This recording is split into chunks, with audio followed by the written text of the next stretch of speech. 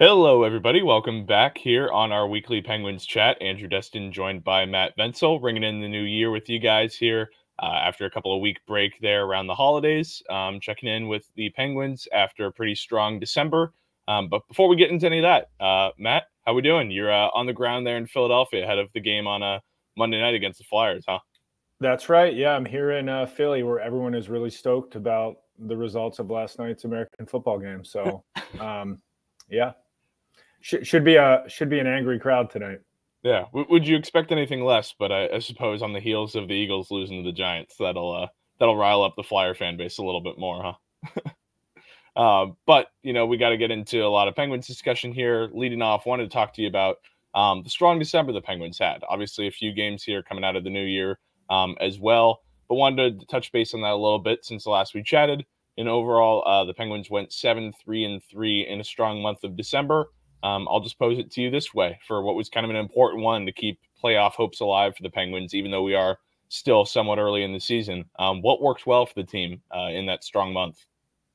They have Sidney Crosby. That would be a lot of it. You can point to a lot of little things. I mean, the power play I think they have 9 power play goals in their last 10 games, or maybe it's 10 out of 11, but they snapped out of that slump. The PK has stabilized a little bit now that they've gotten a Jarry and Rust and Ruedel back. Goaltending has been pretty good, at least, definitely so when Nedeljkovic has been in net. So there's a lot of little things. The bottom 6 quietly is not killing them. They are scoring some goals, but also they're not allowing a lot of them. But, I think so much of it is Sid, and to a lesser degree, his 2 wingers, who are Jake Guentzel and Rickard Rakell right now. Sid's been incredible. Yeah. And what's been the most impressive thing, I guess, to you about Sid, right? It's easy to pinpoint on the goals. It would be easy to say, maybe, he's a guy who's all over the ice. But what do you think has been the most impressive aspect of him doing this in the age 36 season? It's just like the consistency and the totality of it. I mean, I always laugh because we all ask like Mike Sullivan, like every week there's like some new milestone with Sid or some big play, and Sullivan has to go up to the podium there and try to figure out a different way to talk about how amazing this guy is. So it's probably a difficult task, but he found a way to come up with a new way to talk about Sid the other day by just kind of marveling about his consistency and how day in and day out, Sid's doing all the work on and off the ice to put himself in position to still be dominant. And I do think that's a great way to sum up how Sid has been this year. I mean, it seems like every single big goal or rally, the captain's been right there in the middle of it, whether he's scoring, making another incredible play or even just hustling to negate that icing call a couple games ago. So, the game-winning goal he had in Boston that same game, he won the faceoff. I mean, he's been as best as I think his faceoff rate is as best as it's ever been, better as it's better been, or if not, it's close. So it's just like the all-around brilliance of Sidney Crosby, and it's also him rising to the occasion time in and time out. I think has really helped kind of get this team back in gear and has them within striking distance of a playoff spot. And he's talked so many times about how it's nice to have Evgeny Malkin for those off nights that he has, right, where, he can pick up the slack for him. There haven't been many of those. It feels like it really has been Sid night in and night out kind of carrying that load. But I suppose it doesn't hurt that Malkin had a better month to December because that was a pretty forgettable November, huh? Yeah, I mean, I still think Malkin and his line mates leave a lot to be desired. I mean, on one hand, we're sitting here talking about how great Sid has been and how he's been involved in pretty much everything. I think that also speaks to the fragility of this team. If Sid were to kind of go in a slump or, knock on wood, you don't want to see a guy get injured, but he is 36. If he was even to exit the lineup for 2 or 3 weeks, that could be devastating for these teams' chances. So, if you talk about Malkin, we have seen some signs of life from him, but, that's a line they really need to get going. Him and Riley Smith. I mean, Riley Smith has been a big disappointment. He just is not noticeable most nights. You can't help but wonder when they go to Vegas next week if he's just going to try to skip the team bus and stay there because he clearly wasn't happy about being traded, and I don't know if he's gotten over it. So, yeah, I mean, that second line, that's it seems like every year that's kind of like the X factor or one of the big X factors for this team. Whereas, if Malkin is playing well and not a liability defensively and feeling confident, then the team has those two centers, those two lines that can really drive the team. And when Malkin is struggling, disengaged, making bad decisions, not scoring, the Penguins, simply aren't good enough the way they're constructed. So again, that's, second half of the season. If the Pens are going to do anything in the playoffs, should they get there, that's something that needs to change. It's the impact they're getting from the second line at 5-on-5. Yeah, Riley Smith certainly wanted to bring up, just given that goal scoring slump, that he's kind of been in after a first week when it looked like, oh, this is a guy who's going to seamlessly slide in and do what Jason Zucker did, albeit with a very different playing style. But it's been evident these last couple of months that's certainly not been the case. It's just all been on the rush with those guys, and when that's dried up, they're just not scoring in other ways. I mean, it's pretty simple. Yeah, they're not establishing O-zone time, and we're seeing what's the results of it. But want to delve into a different topic that you brought up there briefly when discussing that month of December. It's the goalie tandem. We've both written about this and talked about this before, what they're getting from Nedeljkovic and Jarry. Obviously, right, it's a good problem to have two goalies who have played pretty well. But I guess the first question I'll pose to you is, are you surprised at all by the play they've gotten from both of these guys as we close in on the halfway point of the season? Yeah, I think I'm surprised with both goalies in different ways. I mean, with Nedeljkovic, he had a few good starts to start the year, got hurt, came back, kind of kept it going. And, you're kind of waiting for the other shoe to maybe drop with him because, last year he spent a lot of the year in the American Hockey League. He was sent there by Magnus Hellberg, who is now the third goalie for the Penguins. Like, he really struggled in Detroit. And he's really rebuilt his game, rebuilt his confidence. He often will talk about Andy Chiodo, the goalie coach, who's a very good goalie coach. And with Andy, it's not even just the technical aspects of the game. Just from my observations, he maybe is a little bit more open-minded about how he lets his guys go about stopping the puck.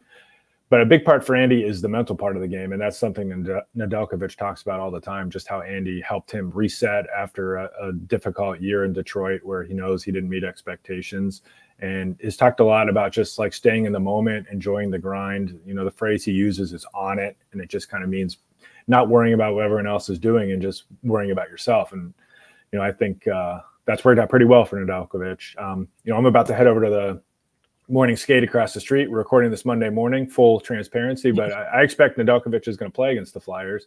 As you noted, they've been rotating the goalies. He played great here in Philly a few weeks ago. As for Jarry, yeah, I'm a little surprised too, because it looked like he was turning the corner, had turned the corner, was playing really well for a while. I've covered this guy for his entire NHL career. Maybe I shouldn't be surprised, but just for him to be playing so well and then kind of have just that one bad game in Toronto, and he just hasn't been able to get out of his own way.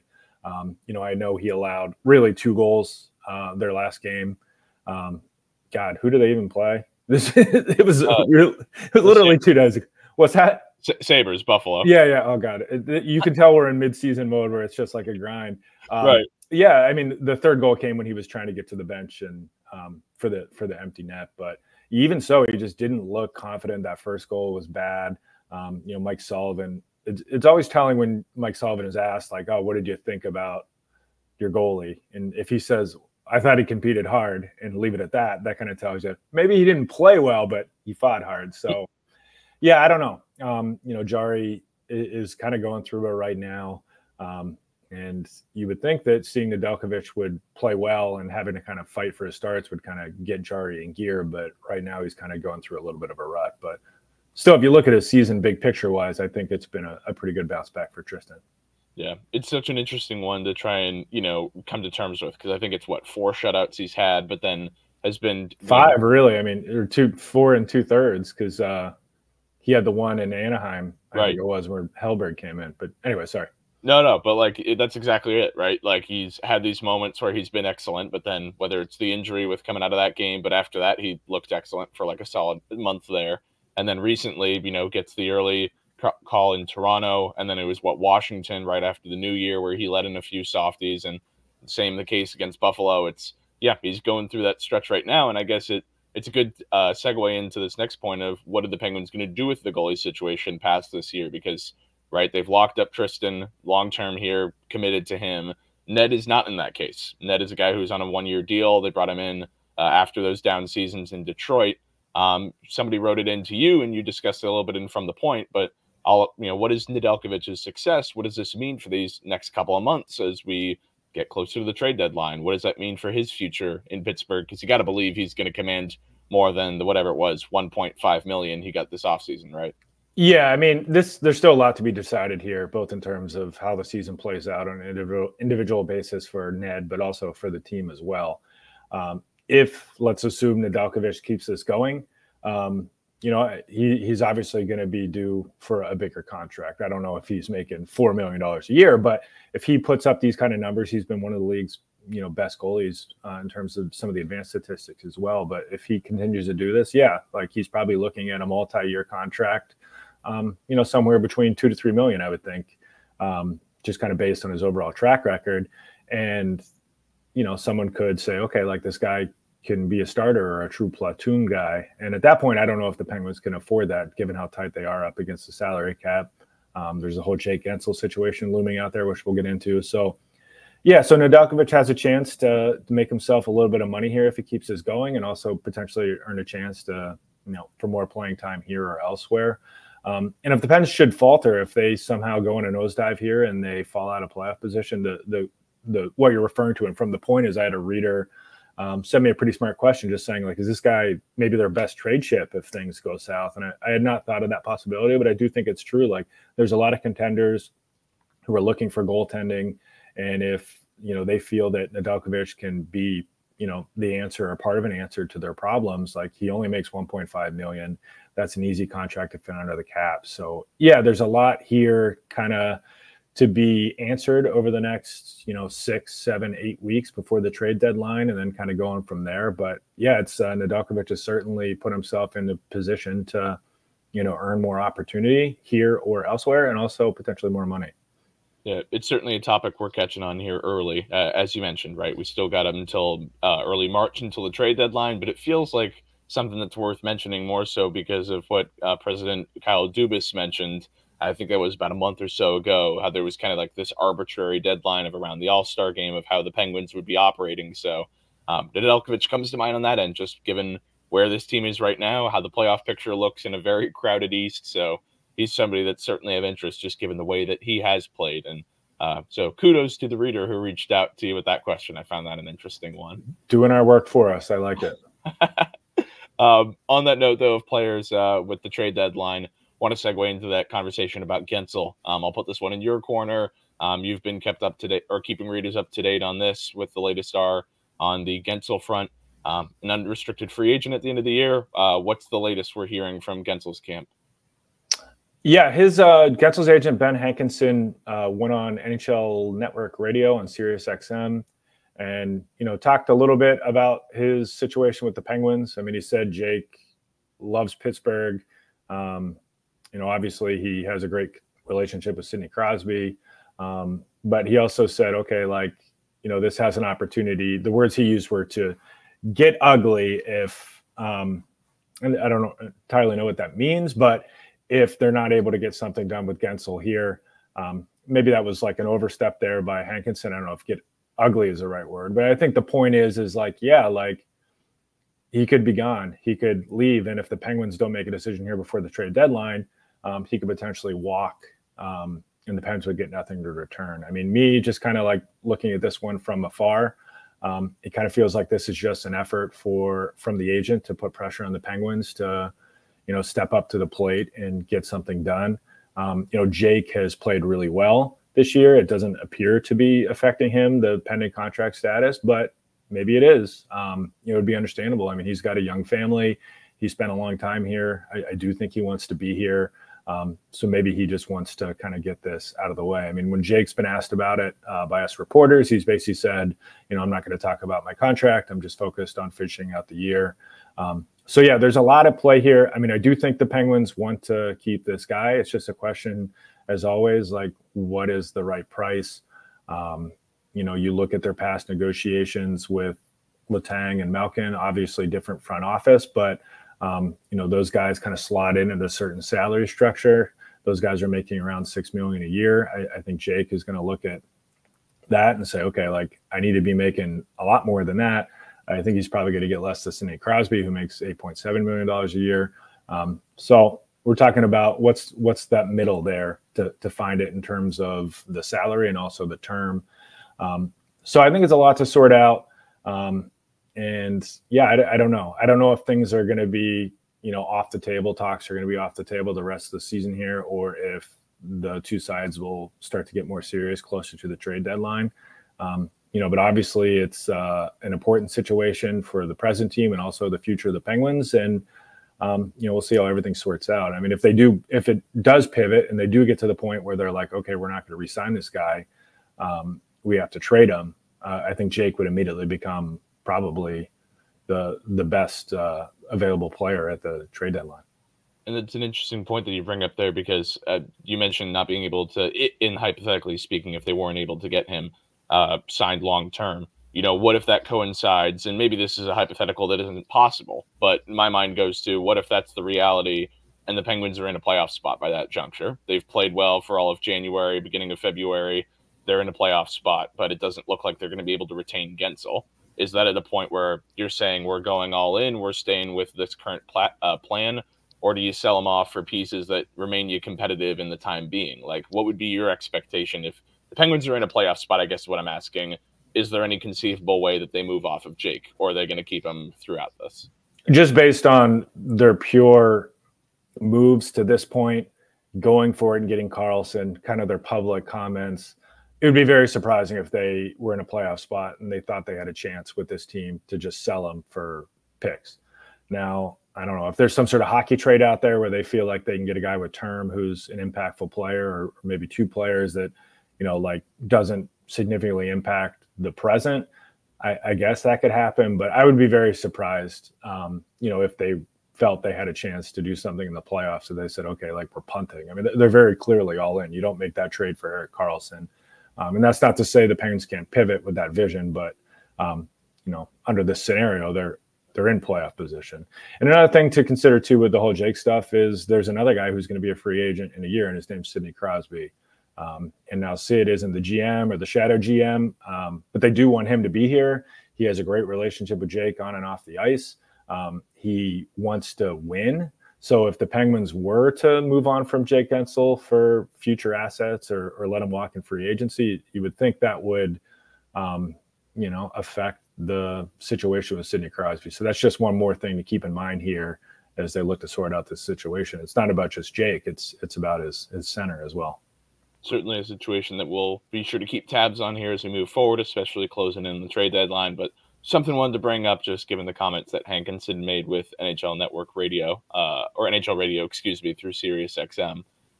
One player, though, I want to segue this conversation to the blue line. One that Penguins fans might feel a little bit more excited about the proposition of the team moving off of Ryan Graves. Obviously, no disrespect meant there with that comment, but this year we've seen what's happened with him, with coming aboard in his first season, has now been moved to partnering with Chad Ruedel. This situation with Ryan Graves, you've written about it. We've talked about it. Is this the right way to navigate the situation, or is Mike Sullivan simply kind of running out of options of how to manage this? No, I mean, honestly, this is like kind of a similar situation to Brian Dumoulin last year, the guy that Graves has brought in to replace. Sure, it's a little bit more disappointing given that Graves signed that big contract and Dumo was clearly kind of on his last legs here in Pittsburgh last year. But still, yeah, it's the same kind of playbook. I mean, they gave him an opportunity to play through it. They had him switch partners, going from Letang to Karlsson. And when the struggles continued, and it's just clear confidence. Like, this guy is just down on himself right now. He's uncertain. He's kind of Mike Sullivan talked about, when guys on the blue line are playing at their best, they're, kind of being instinctual. And that to me tells you that maybe Graves is kind of overthinking things. So I think this is the right move to drop him down to the third pair, have him play a little bit less, have him play with more of a defensive oriented guy in Chad Ruedel, kind of face some more favorable matchups and try to get him going. It's been 2 games now. I think it's been all right. Graves hasn't been a glaring liability in those games. I think a big factor in play here is P.O. Joseph, who's playing in the second pair with Erik Karlsson. I mean, I think his play is just as important in the short stretch as Graves, because, I think it's good for the Penguins to let Graves kind of play through his struggles in more of a sheltered situation. And, you know, if they're going to be patient and give the time needed to do that, maybe it's only a couple weeks. They need PO to not be a liability. So he's kind of a big X factor through this stretch as well. I mean, he's been up and down all season. So we'll kind of see how this unfolds here over the next 1-2 weeks. I mean, but I don't think this is, you know, like a long-term kind of solution here with Graves, unless, you know, PO really takes the bull by the horns and all three pairs are kind of clicking the way they're set up now. You mentioned PO, how him being an X factor there.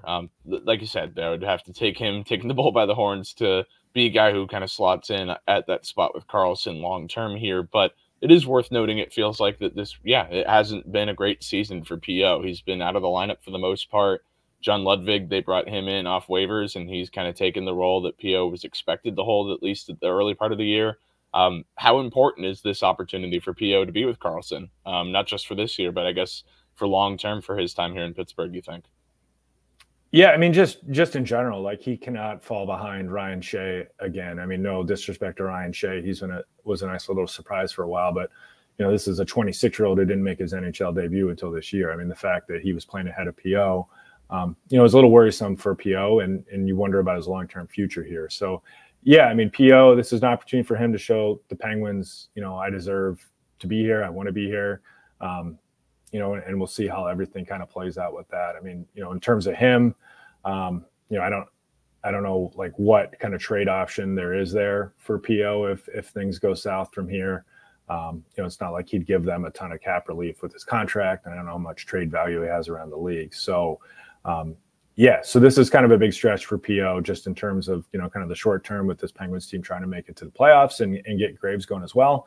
And also long term for his just future in Pittsburgh, and also maybe in the NHL going forward. Yeah.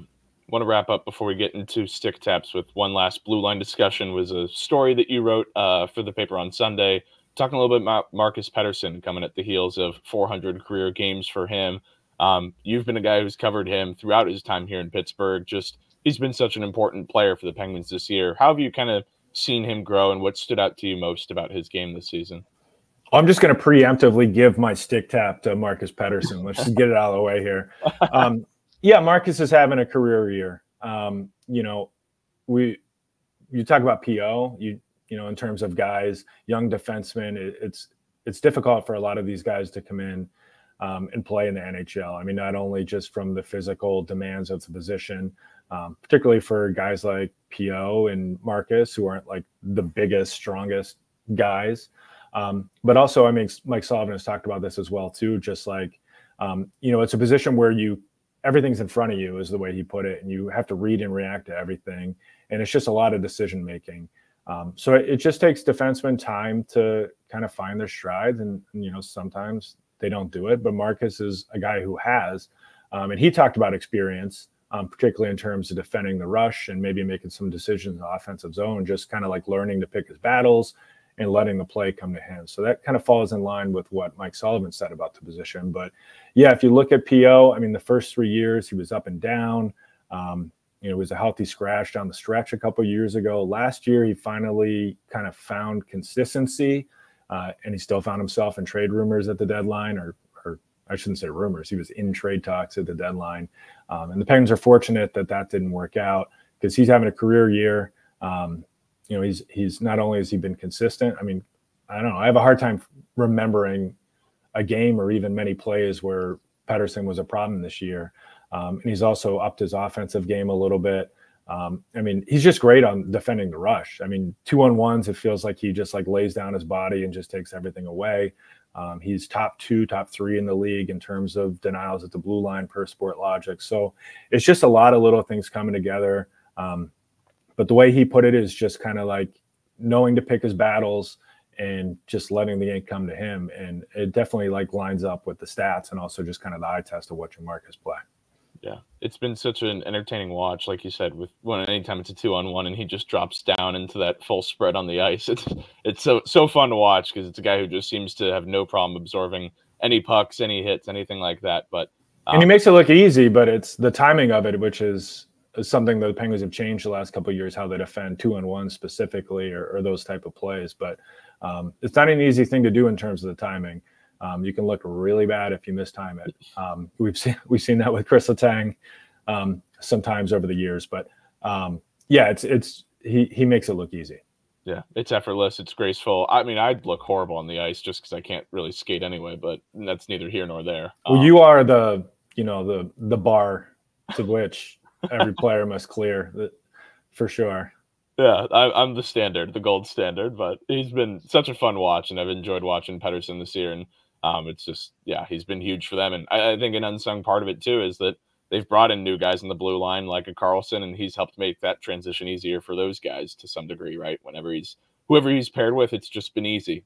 He's had experience with Letang, but now being with him, it's looked like they've been doing it for years. So he's certainly worthy of the stick tap from you, Matt.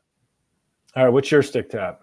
I'm going to Drew O'Connor, who has taken over the spot of Matt Nieto as somebody that I probably write about too much this year. But he's just been really solid for the Penguins recently. And I think one thing that was really interesting from the time in Boston on that quick one-game road trip was both him and Mike Sullivan talking about him being a guy who's using his frame more, who's actually driving to the net, not being afraid to get to that blue paint. And that's important when you mentioned the bottom six scoring earlier in the podcast, getting that from these guys. O'Connor's skated on that top six, has been there on either Sid or Gino's line out of injury necessity when Rust or Raquel was injured. But if he can contribute like this on the third line, that bodes really well for the Penguins. Whether that is constant, whether that's consistent, remains to be seen. But it seems like he has actually taken a stride forward this year, that it's not just coach speak or things being said from the teammates to prop him up, that there are some tangible pieces of evidence of him taking a step forward, which seems like that's pretty important for the Penguins. Indeed. Glad we're on the same page. I need to let you get over to the arena, and you need to make sure you bring some pretzels back for me. Is that okay? I can make no promises. My family wants pretzels. It's a long drive across the turnpike. They probably won't make it. Well, it was a good effort. I tried. Regardless, you head yourself over to the skate. We'll catch up with you later. But in the meantime, keep up with all our content on post-gazette.com for more Penguins coverage with the Penguins in action against the Flyers. And we will catch you all again next week.